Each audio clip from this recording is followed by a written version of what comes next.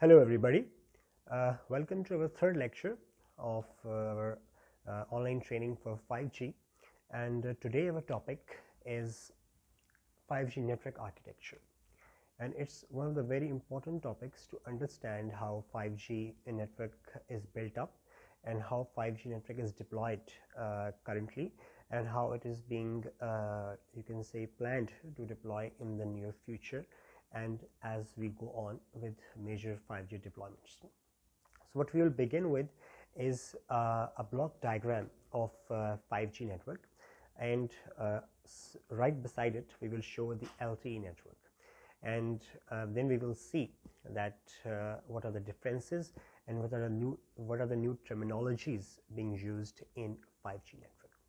So as you can see that if we look at this diagram, this is your LTE network, if you consider this, and this is your 5G network.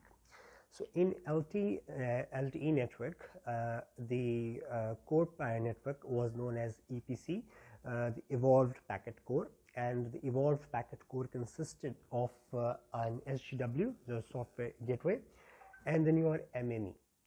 The MME was basically controlling all the mobility and other functionalities, and basically the control plane, and the user plane was handled by SGW.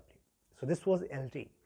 So when we move to 5G, in 5G the core part is called next generation core, and the next generation core for 5G consists of two logical you can say block entries. One is UPF and other is AMP.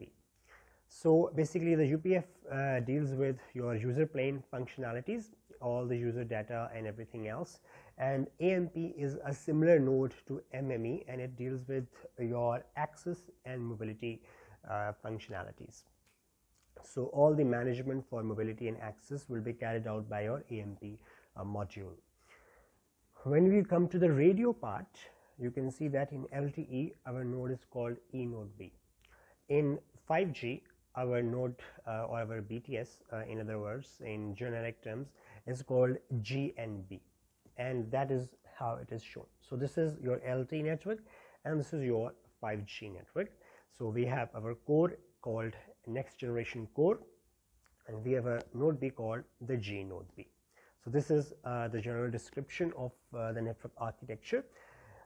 And then if you see that if we have a user here, 5G specifications give you the capability to attach to the LTE network and at the same time attach to the 5G network as well. So what can happen is that the user can be attached to the next generation core, and it can also be attached to the LTE network as well, and on the vice versa, a user can be attached to EPC. Meanwhile, it can also be attached to the 5G network. So that is called the multi-connectivity that we discussed or we mentioned in our first lecture. So this goes to the architecture. Now we move to how 5G is being deployed right now.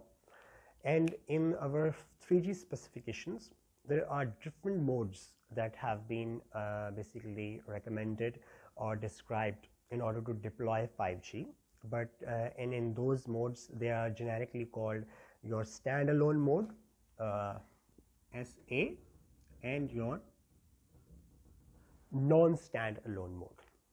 Now standalone mode basically describes that in that mode your 5G network operates as standalone.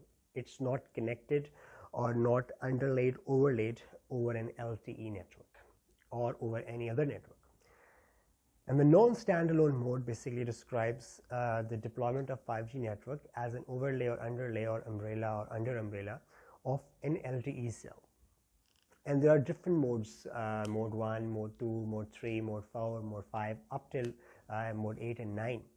You can say options 8 and 9 for different kind of deployment for 5G. But the most common deployment which is going on right now in major parts of the world is your NSA mode 3, non-standalone option 3 or mode 3.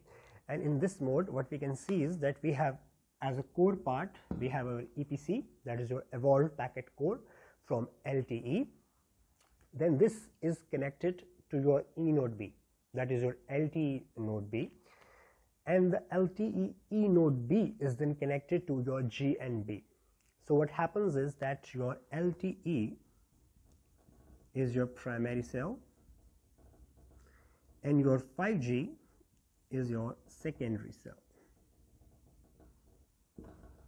This is similar to your carrier aggregation part, but what happens here is that all the control plane functionality, for example mobility, you can say security, access, and everything else is carried out by E node B. And you can see that your E node B has a control and user plane functionality with EPC, while your G node B is not connected to your EPC. Your G node B is connected to your E node B via the interface XX, and the XX interface has both user plane and control plane part. So what happens is that your user has a connection to your E node B and the user has a connection to your G node B as well, but it has no control part being connected to your G node B. All the control functionality is handled by E node B.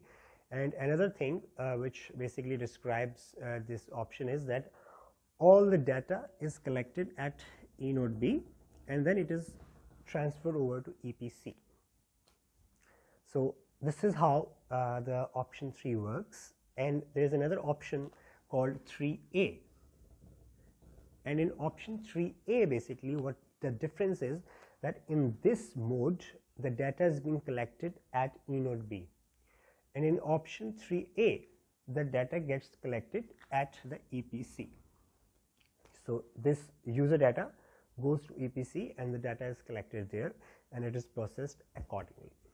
So what we have described in this lecture is our basic 5G architecture and the most common mode, the most common option for 5G deployment which is being used right now.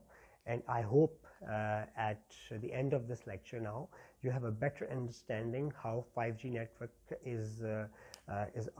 has its architecture and how 5G is deployed with LTE and being a secondary cell to a master LTE cell. So thank you so much for your time today, and we will meet you in our next 5G training video, and be with us on this online course where you can learn 5G for free.